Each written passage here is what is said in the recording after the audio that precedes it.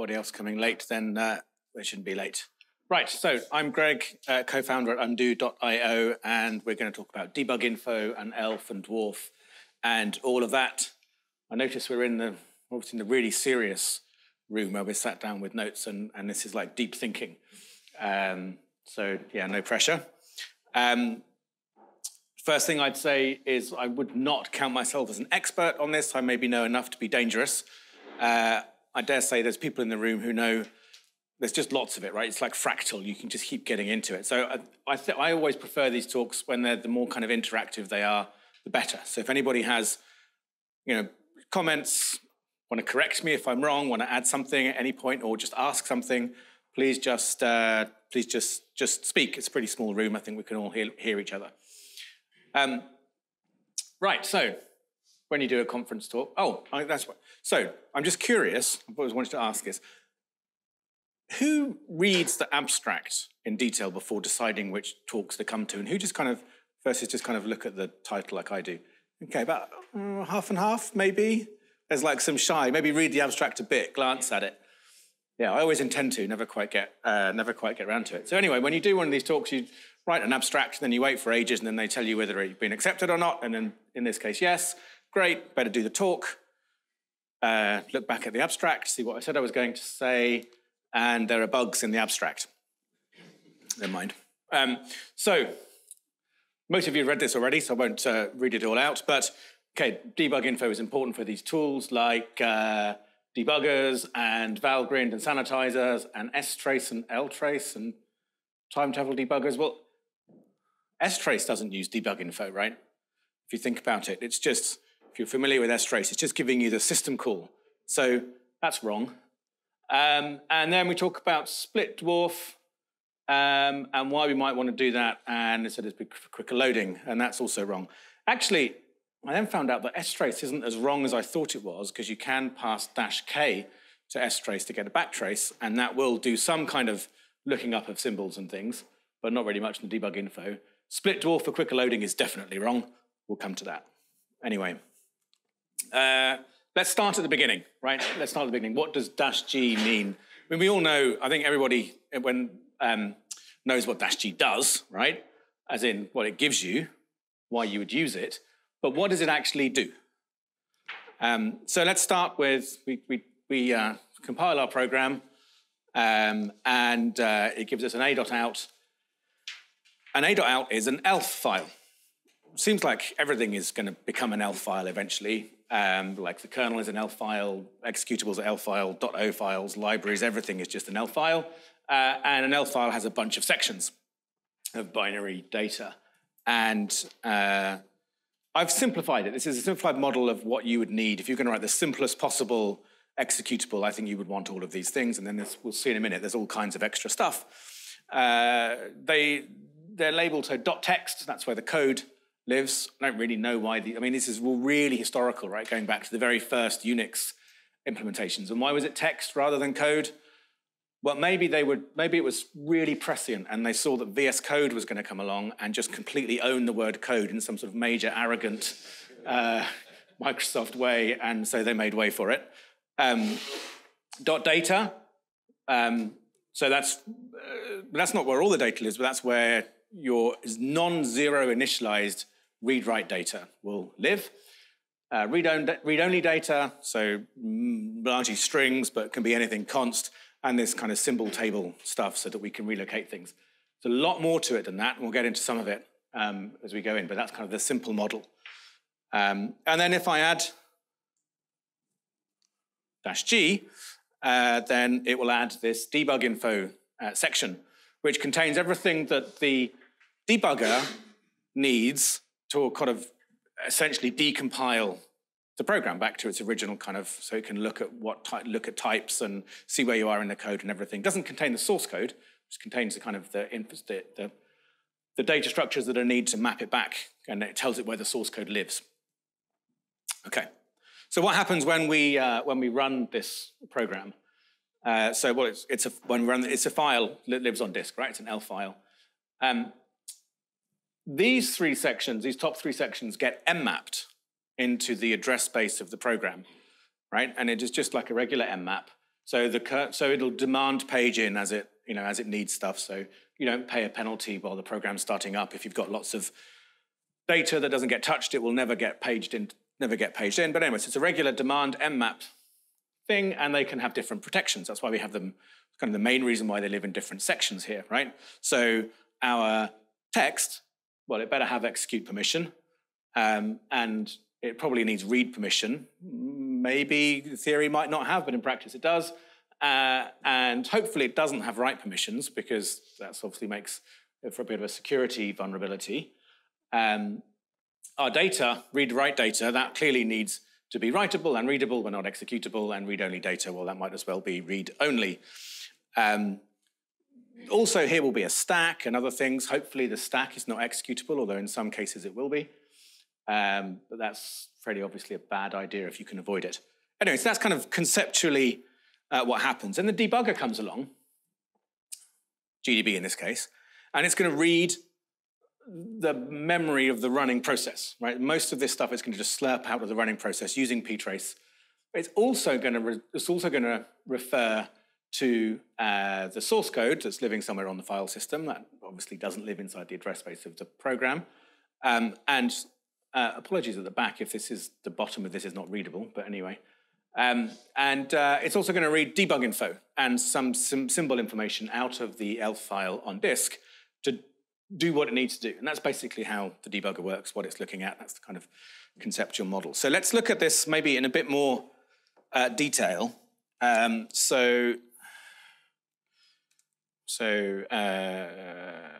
going to do, actually, I'm just going to slightly reduce the height of this window to make it more readable from the back. Okay. For this demo, I want something that's kind of long running. So I've got this sleep program, and that's just going to run forever. So if I look at, why have I got something? Hang on, that's going to confuse things. Let's get rid of that. Right, so if I want to look at that, its maps. Right, no, let's do readelf first of all, sorry. So readelf is a useful little utility to just decode the ELF file. By the way, if anybody's expecting like bit level file format descriptions of ELF in this talk, then I'm sorry to disappoint you. We don't need to get into that detail, but I'm like, what's there? -S will just list the sections, capital S, and let's do it like that. So actually it's quite a lot here, and it's not super readable, right? Because by default, it decides it wants everything to be limited to 80 columns, just in case we're going to print it out on a teletype thingy, I guess. So let's do capital W, which then lets it print wide and much more readable. Right, so let's look at what have we got here. So we've got this dot into, oh, by the way, all these sections start with dot. That's just convention. You don't have to start section names with dot. By convention, what it means is it's a system section. So you can create your own sections. If you want to start making linker scripts and all the rest of it, you can have your own sections. You can start your own sections with dot if you want, but I think the idea is you shouldn't. So it's kind of like the underscore prefix in the C standard. And so we've got this first one here is this interpreter. That tells the system how to load and link the program. We'll take a bit more of a look at that if we get a chance. But let's look at and then there's all this stuff. I'm not going to go through them one by one because that would be like the whole session. But if we look here is the text. And it's prog bits, so that means it's sort of making up part of the program. We've got this key here. A, it's defined down the bottom what these things mean. So A is alloc and X is execute. So the text section, what that means is that section needs to be allocated, mapped into the running program. A map needs to be created for it, and that map needs to have, it has read by kind of, everything has read by implication, and it needs to have executable permissions for fairly obvious reasons. And here we have the offset inside that a.out file where the text starts. And here we have like the size of it, right? So if I look now at, what was the PID is that. So now let's look at what that looks like mapped in. So here we can see, here's just what I said, right? So we've M mapped in different sections out of the A.out. And this one I'm going to take a guess is the text, right? Because it's read and execute permissions. And yeah, and if I look, that's the offset, right? So when I look at maps, proc maps, this is the offset that was passed to mmap, the offset into the file that has been mapped, OX1000. And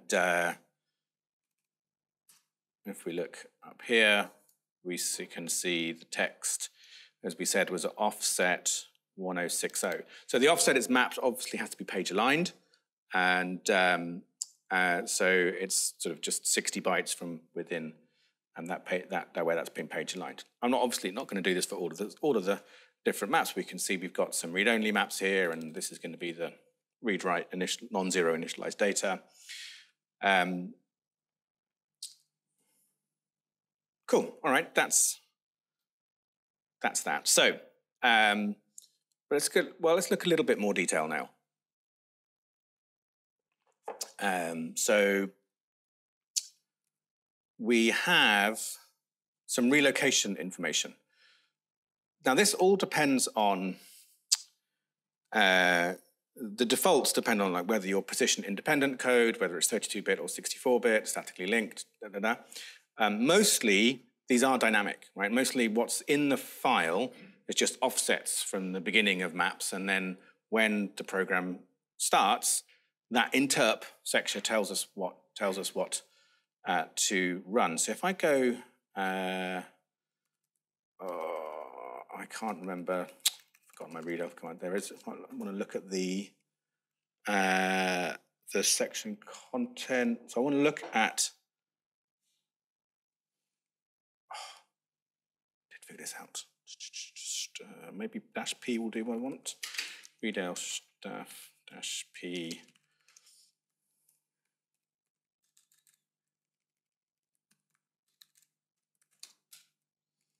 No, it doesn't like that. There's a way to, anyway, if I dump this out, oh, maybe I'll get to it. It will tell me that it's almost certainly going to be libldlinux.so, which is the loader. And that will then figure out how to relocate all of those symbols. So let me show you a bit more what we mean by that. So I've got another program here, just references a global variable, just to show you how this stuff works. So if I if I just compile it like normally, and I use objdump to disassemble that, and I look for main. Here we are. So it's I can see it's this RIP relative. It's position independent, right? So that's where it's loading this global I. And it's RIP relative. So it doesn't matter where the kernel decides to mmap the text section, as long as it puts the global data section, the .data section, a certain bit away from the fixed offset from the text, and it's all going to be fine. But it probably doesn't want to be constricted like that. So this tells us that this is 4014 or OX2EDD bytes down ahead of the instruction pointer. That's where that lives. If I load that up into GDB, we'll see that it hasn't relocated. It's not had to relocate anything at all. That's exactly the same as it. That's what it is in memory. It's the same as it is on disk. If I do this now with 32-bit, hang on, if I do static 32-bit, and now do the same.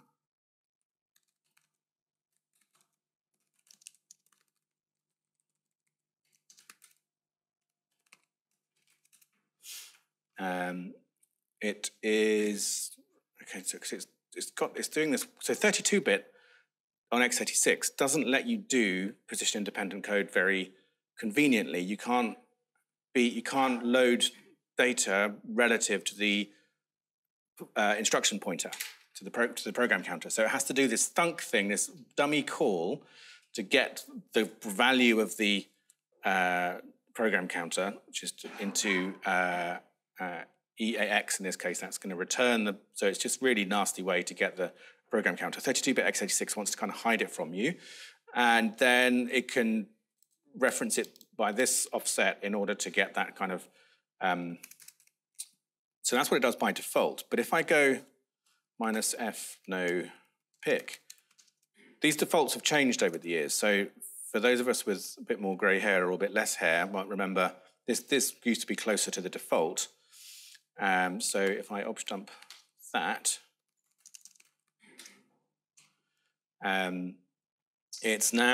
it's got this kind of this fixed address. The linker has decided what address that's going to live at.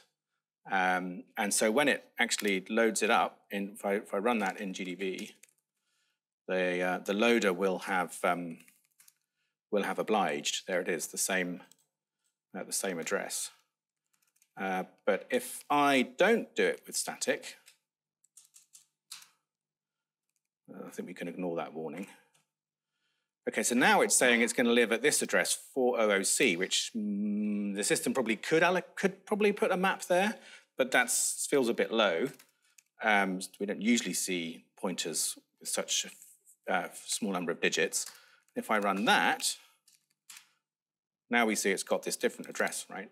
So the point the program was started, ldlinux.so will have gone and patched up pointers appropriately for what's in the relocation table. So nothing to do with debugging at this point, right? So this stuff, a lot of this stuff just has to exist, whether I've compiled with -G or not. And a lot of this stuff has to exist. There's relocations for the program linkage table, so that's the way that dynamic shared objects get mapped with the kind of lazy binding. And there's this global offset table, which is kind of another way of dealing with this difficulty of doing a position-independent code, and you could just reference all the globals via some table. They all have just sort of slightly different trade-offs, and the compiler will pick whatever defaults. Most of the time, we don't care, like, which ones to pick, but we do kind of want to know, that for those times when you're staring at assembly code or something, trying to work out what's going on, it's good to know how all this stuff actually works under the hood. Let's look at, now I'm going to look at ADDRA2line, which is possibly like the smallest debugger-like thing. It does kind of what you'd expect, right? Takes an address and gives you a line number. But you have to know a fair bit of like what's, you have to figure out where the stuff has been mapped. So if I run ADDRA2line and I just give it the binary, it actually, have I got that right? Yeah, so -E for the executable. It just actually sits there and waits for me to like type addresses at it in hex, and it will tell me kind of where they map to. So if I run this, I just want to find out what the program counter is of main when I'm actually running the program here. So that's my program counter. So I'm in, now that's going to be relative, I need to work that out relative to the start of the text section where that's been mapped. So let's look info proc maps. So that's my text section. So, okay, so it's been mapped there. So that is the offset OX190, except that's probably not going to quite do what I want, right? So if I ask, this is all in hex, if I ask for the line number 190, it doesn't seem to be very useful. And the reason for that is when I look at readelf, we can see that the text section, it's because it wants to kind of pack everything nice and small, and it wants to kind of, but it needs to page align things. So it's going to map it at OX60.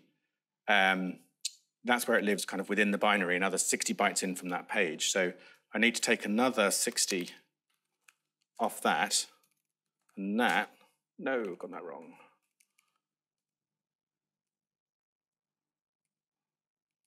Do I have to do that?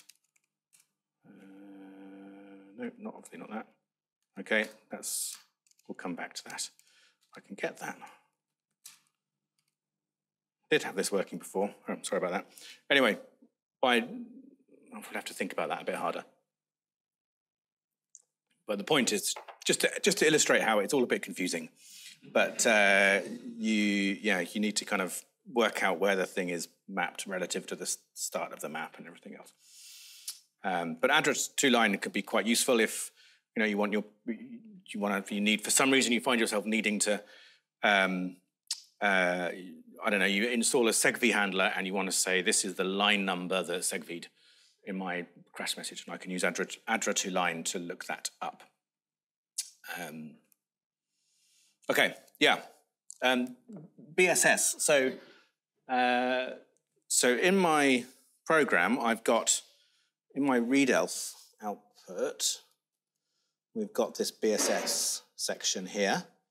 Probably most people know about this, right? It's the only one of these sections that has type no bits, right? Because it's the zero initialized data.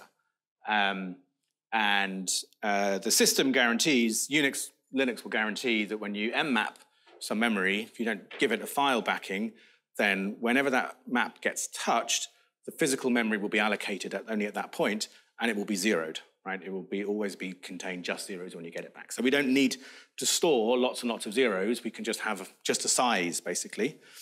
BSS, it stands for block started by symbol. Again, I don't know why. I don't know what that means. I've done a fair bit of Googling. Anybody know what that means? No. But anyway, that's what it stands for. Just is.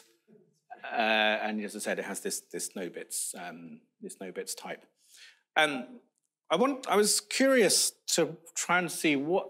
Okay, so if I've got read-write data, sorry, if I've got read-only data, that goes in my .ro data section, which is mapped read-only.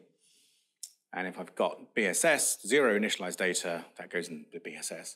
What happens if I have zero initialized read-only data? Where does that go? Anyone want to guess? I was sort of thinking it might come in its own section, but it seems not. What did I have? I put it here as yeah, okay, here. So this does what you'd think, right? So this hello string is going to go in RO data, and so if I try and I have to cast it here because otherwise the compiler will say you can't write to it, but if I cast it to a char star and write to it, that is going to, I think, false because it's read-only. Yeah, right, as we would expect. Bring that slide to the right. So what happens if I make const int 0? Like where is let's just like allocate a load of bytes there. Where is that going to live? Because that shouldn't. I mean, so it's 128 mega ints of so what's that? A gig. So actually, let's make it exactly a gig, and be interested to see where that goes. That's taking a long time to compile a few lines of code, isn't it? And sure enough, it's like it. So it looks like it decides the read-onlyness is more important than the zeroness. Not, I think, what I would have decided, but maybe there's some reason why it has to. Usually there is some mad thing in the standard, isn't there? That says that it has to do it like that. Of course, if you really wanted to do that, like, why would you do? I mean, why would you ever write that rather than just mmap? I think that's the real answer, isn't it? If you want a large zero initialized const data, just mmap it with the permissions that you want.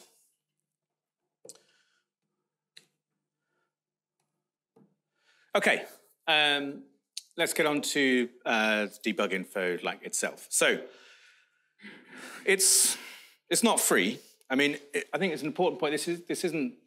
A lot of people don't kind of trust this. Dash G won't impact the generated code at all, right? That's dash big O for different optimization levels. Dash OG is a useful optimization level if you want to make the code kind of vaguely debuggable. So you kind of might as well always compile with dash G, right? Because it's just like useful if you get core files or something. You know, no one expects getting core files, but sometimes we do, and so we'll regret it if we didn't compile with dash G. It doesn't affect generated code. Doesn't affect the runtime memory footprint of your program either, because that debug info, if I go back to here, that debug info does not get mapped into here, right? It stays on the disk. So it's kind of, well, okay, it's not entirely true. There is some extra relocation type stuff that might get mapped, but that's really, I can't imagine a world in which that would be material. So we might as well just compile with dash G, except it does increase the size of the binaries, like a lot sometimes, particularly if you've got lots of C++ with templates and all that kind of stuff. I mean, templates are very good at compiling down to very little code, but the debugger needs to go in the other way, right? So what you've magicked away in your very clever template stuff we need all the stuff in the DWARF to like unmagic it back again. And so that can be a problem. And it can significantly increase your link times.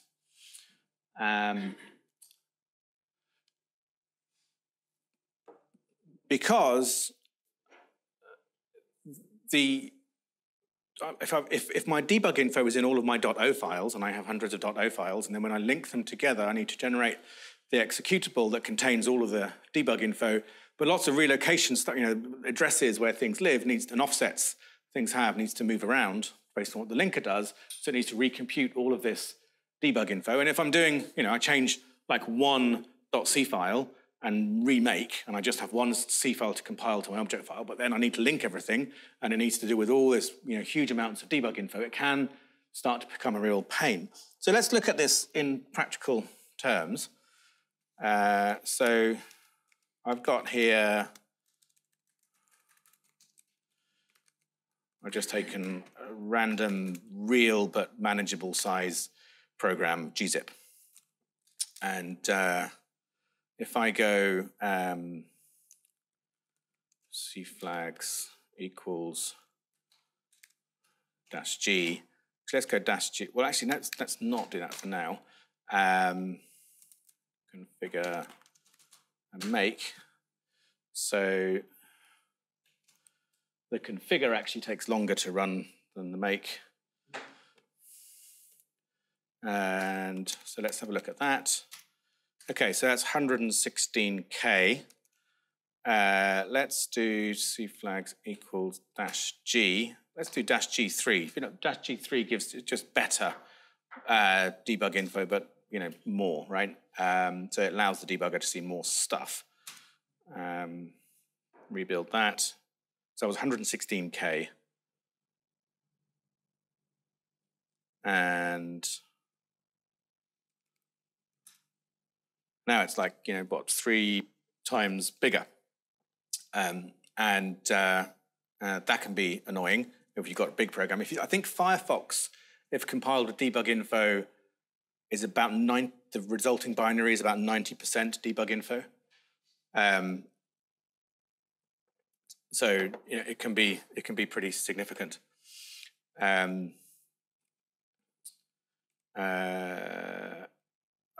Okay, doesn't matter. Right. So yeah. So that's maybe a reason not to do dash G by default, because it just takes ages and they're really big. So that's where split dwarf comes in.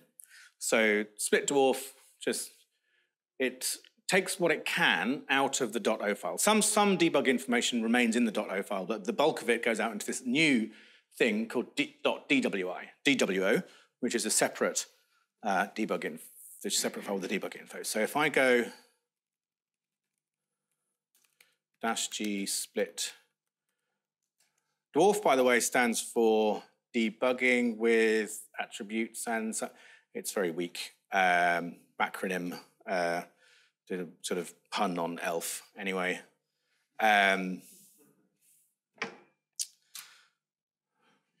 Sometimes programmers aren't as funny as they think they are, I think.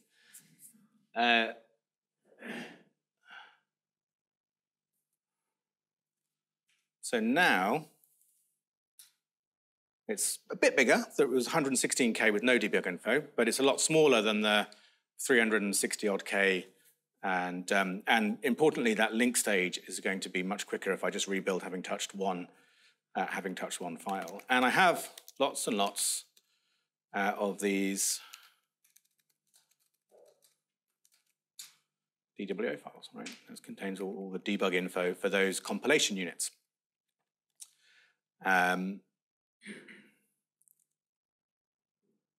So let's have a look. So I'm going to go back to my hello program because it's nice and small. So let's have a look in that. You can use. We'll get onto this in a bit. You can use readelf or objdump, or there's also dwarf dump, and that just basically gives a nice kind of human readable-ish version of all the debug information, right? And so we have these different sort of broken down into these compilation units, and then the dwarf info itself is kind of this tree structure, right? And nodes on the trees can have tags, and they can have attributes, and they can have other. They're called each of these nodes is called a die, debug information entry, I think, and dies can contain dies or references to dies, right? So that's how structs work. And here I can see, look, we've got like this definition of what a long unsigned int is and a char, and it's only a very simple hello world program, so there's really not a lot here. Here's, I've got at the top, it gives me some sort of, how it was compiled, because that might be interesting. Oh, this is my read-only program, not even hello world. And kind of the range where program counters might be. And then it gets into more detail for, actually most of what's in, the CU, so this is the compilation unit. This is going to be ro.c, and it's got this main function, and that's about it. Most of what goes in the debug info is type info, actually. The mapping of, just in terms of like, the complexity and the bytes and everything, the mapping of program counters to file names, in line numbers in files is not that hard. But we can see the kind of stuff we've got in there. If I've got all these DWO files, then I can have my DWP, which obviously if you ask Google what that stands for, it will tell you it's the Department of Work and Pensions. But it's the dwarf package.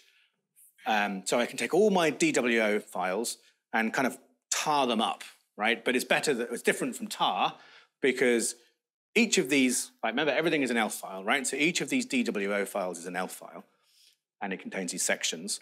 And then when you run it through the DWP tool, it will tar up, join up all these DWOs, but not have, but merge all the sections together, right? And so it has a relatively small number of sections in the DWP file. At least that's the theory. So then what you're supposed to be able to do, if I go back to my gzip that I made. So the way you run this, and I've checked, and I think this is right, is you just do DWP, you give it the binary number, and in the binary name will be all the references to the DWO files that it needs to go and slurp in. So if you run that, okay, so that obviously isn't great. I mean, yeah, I can't get this to work. It's probably just the DWP that comes with my distro. I guess I didn't quite have time to download it all from source, but I've Googled and other people do have this problem. So if you encounter that, it's not just you. But yeah, in theory, very useful. So now if you do this, it does actually, I think, make more sense to just compile with -g all the time, because you don't have that horror of looking at the core file or whatever without knowing what you're doing. So yeah, maybe you'll fare better than me.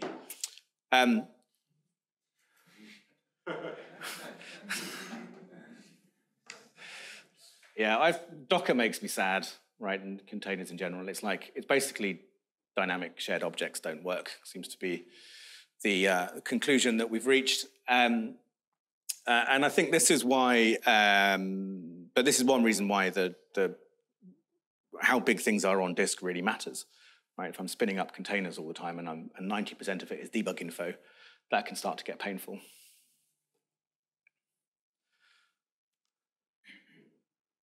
A bit of a tangent. Debug symbols or Debuginfo? Or are they different? What do we think?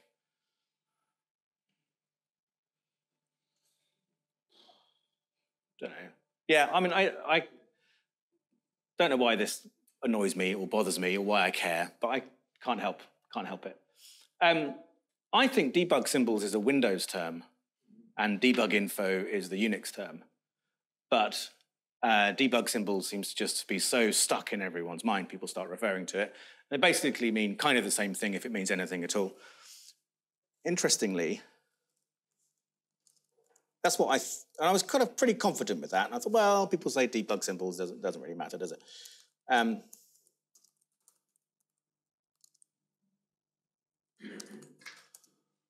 GDB calls them debug symbols as well. I think it should be Debuginfo.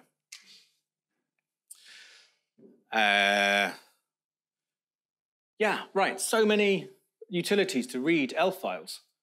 So read ELF and objdump, which have a lot of stuff that you can do in either, and you just kind of doesn't really seem to matter whether you use objdump or read ELF. And then there's these other versions, EU read ELF and EU objdump, which I thought, I'm pretty sure it hasn't got anything to do with the European Union, so I thought that must have been named by an American. Turns out it wasn't, it was Ulrich Drepper, but anyway. ELF utils is what that EU stands for. So this is read ELF just for ELF utils, because read ELF will read all kinds of binary formats, not just ELF. And dwarf dump we looked at. Yeah, so read ELF and objdump, they use this layer called BFD, right? Which is this kind of binary compatibility kind of shim kind of layer that allows these tools to read all kind of different formats. Because like maybe it's actually 1985 and we need to, read something that's in, what were these? Stabs. Yes, yeah, and cough and all that stuff, right? Maybe there's... And what? N magic. Oh, I've not heard of that one. That's a new one. Ah, okay. Yeah. All right, there you go. An A.out format. That was a different format, right? Even though it's called A.out. A.out format just relatively recently got removed from the kernel, from the Linux kernel. That went a year or two ago. But it's still called A.out. Good, isn't it? Yeah, BFD. So there's this thing libbfd which lets read ELF read things that aren't ELF. Anyone know what BFD stands for? I'm very childish, so this one amuses me more than the dwarf thing. So officially, it stands for binary file description. Right, I mean, it doesn't tell you anything at all, does it? So called because there was an argument on a mailing list some decades ago between somebody and Richard Stallman. And Stallman said that he shouldn't do this because it would be really complicated and it'd be a nightmare. And he responded that it didn't seem like any big fucking deal. And that's why BFD is called BFD. Anyway, unfortunately, sadly, that's all kind of, I think, going away because everything's just ELF now. So it's kind of become redundant. So EU read ELF and EU objdump are allegedly, I haven't verified this, but allegedly a lot faster than read ELF and objdump, and it's claimed less buggy. Maybe there's an EU DWP that would work. All right.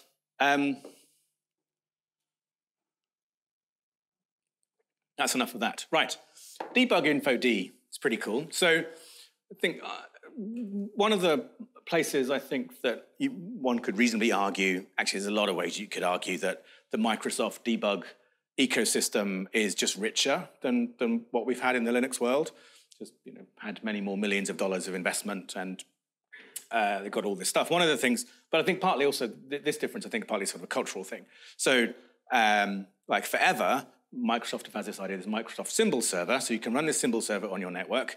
You can run your programs that are all stripped, or whatever you call that on Windows, and then when you want to debug them, or load a core file, whatever you call that on Windows, the debugger will, if there's a symbol server, it can talk to the symbol server and map everything, and everything works nicely. I think this is partly because, philosophically, Linux is more kind of open source, and you're supposed to have the source code there, and you're supposed to be building everything from source anyway, so, like, what's the big deal? I spend a lot of time dealing with large, very large engineering departments of, like, big tech firms, right, with thousands and thousands of people in them. And they've got this, just all of them is, over the years, have just grown all this huge complexity in their build system. No one knows how the build systems work. No one knows where, and then their bits, these bits get built and then they get combined with these other bits that get built in a completely different way, and some of them have Debuginfo and some of them don't, and it's a real pain. And it kind of means they spend a lot more time, I think, using printf debugging than they should. Because just the pain of finding out where the Debuginfo lives for the particular thing you're trying to debug. Good people at Red Hat in the last 2 or 3 years have made this thing, Debuginfod, which is pretty simple. I think it's like, someone told me it's 1,500 or 2,000 lines of code or something, but it's pretty awesome what you can do in a small amount of code these days. That will essentially do the same job as Microsoft Symbol Server. So it will sit on a server somewhere and hand out the Debuginfo, and it does, and it can do that because for the longest time, a long time now, we've had. If I go back to my favorite utility, readelf, or let's do EU readelf for fun, -n will give me the notes section. So remember we've got all these sections. We're not going to look at all of them, as I said, but some of these sections are of type note, and they just sort of tell you stuff about the binary. So if I look at -n, so we've got these 3 notes section in that file, and section 2, 3, and 4, and we've got this sort of property that tells me like what it is. It's this x86 thing, and something about the stack.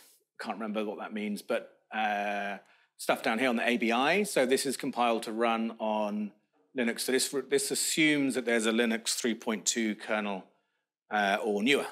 And then it's got this thing, this build ID, which is this unique ID. Well, it's unique in the idea of this SHA hash thing is it's a hash of the build, such that if you have repeatable builds, these will come and you build the same thing. They should come out the same. So this is repeatable but unique, if you follow me. And so Debuginfod can use this and talk to GDB and other things, and use this build ID to make sure it gives you the Debuginfo that matches the thing that you're trying to debug, which is kind of handy. And it's quite easy to use. So if I, so gcc -g hello.c, let's just copy a.out into temp. And now let's strip a.out. And so now if I run GDB, obviously, on a.out, no debugging symbols found, as we've already seen. But if somewhere else I run debuginfod, and I can just go, don't go into temp, debuginfod, and I just said it, look at the file system from the current directory and just recurse through and find all the Debuginfo type things it can find. And it will run that server by default on port 8002. So now if I go debuginfod urls equals localhost 8002 gdb a.out, It says, do you want to enable debuginfod? Yes, please, because otherwise I wouldn't have asked it. And voila, and there we are, and it works. So that's quite cool. It will also serve the source code as well.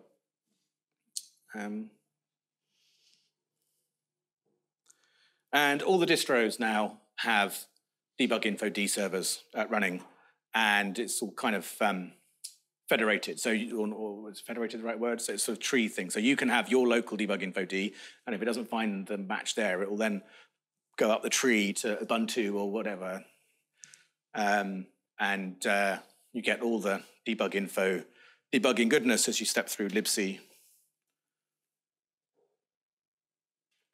It's not just GDB. Valgrind, system tap, as said before, various things will pretty much. I think any major tool that wants to speak debuginfo will speak debuginfod.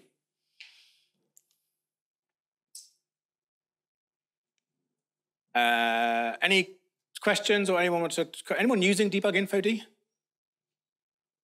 No one's using it. Had you heard of it? Okay. Right, well, that's why you're not using it, I guess. Now maybe you will.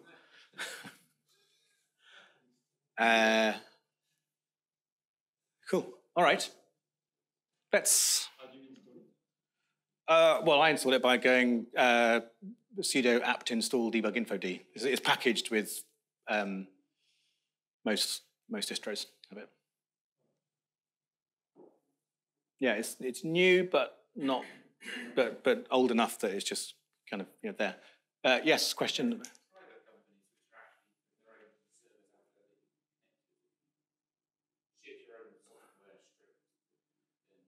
So the question is, are there private companies out there who have debuginfod servers that you could kind of, not that I know of, but I haven't looked, I must admit. Yeah. Question here. Probably a bit of a tangential question. At the start you mentioned that DWARF requires you to have a symbol table. Yes. Then you stripped your executable and it had no symbols. Yeah. I built a linker myself and it didn't include a symbol table, and all tools were fine with it except for GDB. Because it said you have to have a symbol table. You happen to know why that is? I do not know why that is. I didn't even know that was the case. So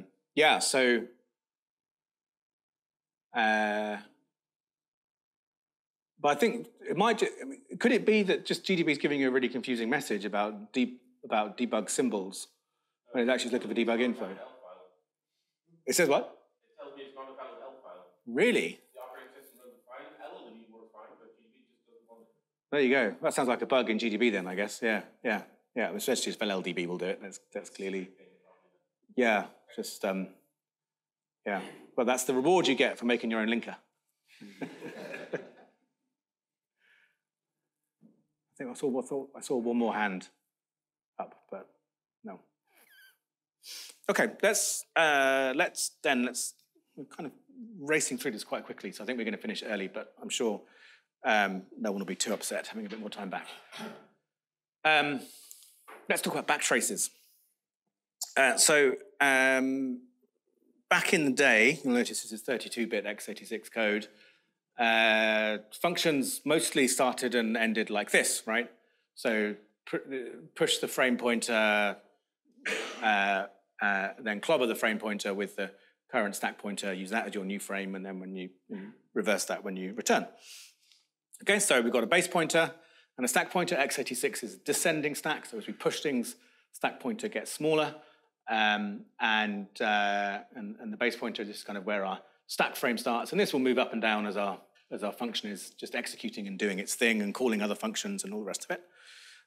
So we push the stack point. So we push the previous base pointer onto the stack, and now stack pointer and base pointer are the same, and now the function starts doing things and we get this linked list of return addresses, right? So it's really simple on old school 32-bit x86 code to do a backtrace, because you just take the base pointer and you follow the linked list, and it gives you the return addresses.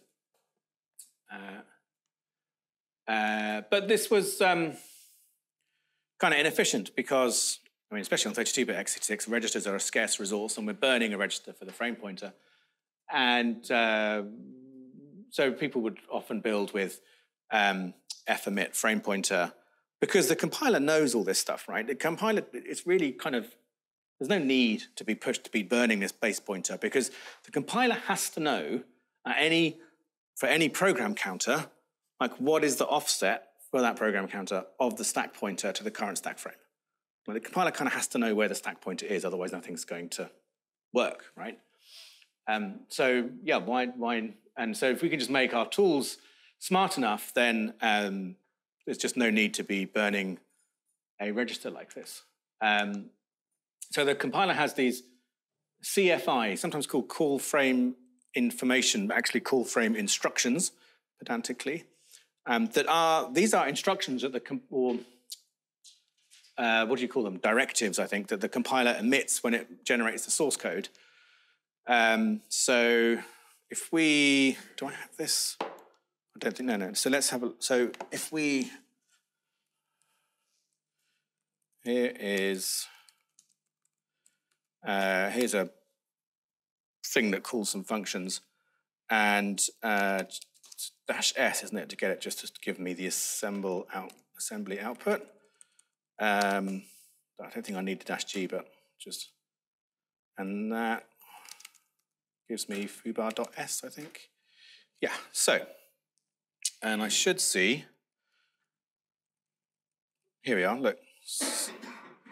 So it's telling me that this directive tells us that the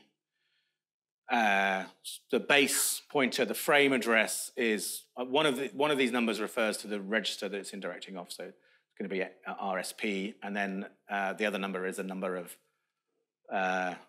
bytes or words that it is. Anyway, it gives you the so if you can talk this and this CFI information, then that pops out in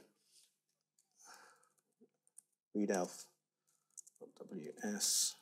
Oh, actually, it's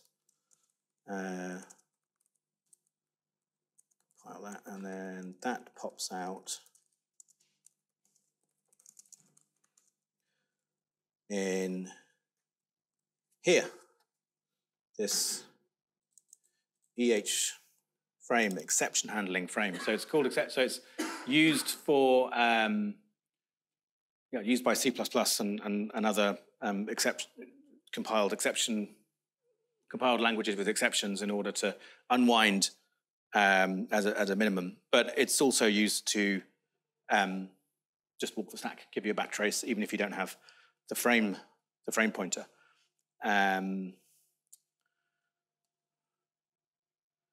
There's also there's also a debug frame.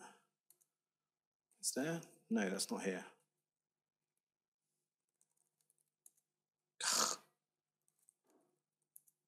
Okay, I don't know why that isn't there. Anyway, yeah. Okay, that's why I remember now. Yeah. So, and this stuff is this is quite useful. So this stuff is mandatory.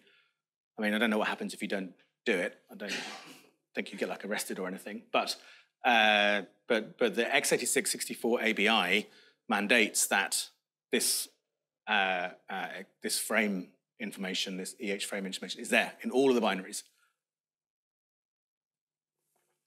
which means I can do things like strace -k update, and so -k with strace will give you the backtrace. It doesn't know much about what these functions are in date, because like that's just the date that ships in my system, and it doesn't have any debug info.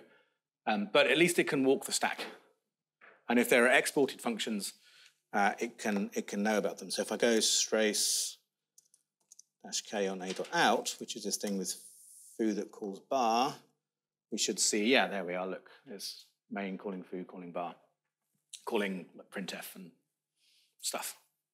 Well, actually, it doesn't call printf. It calls put-s. So if you do printf and you just have a string, a literal string, the compiler will just optimize that by by calling put-s instead, and then you can see the stack trace. So that's kind of handy for all kinds of tools, profiling and other things. Okay, you can, if you really want, you can tell the compiler not to do that.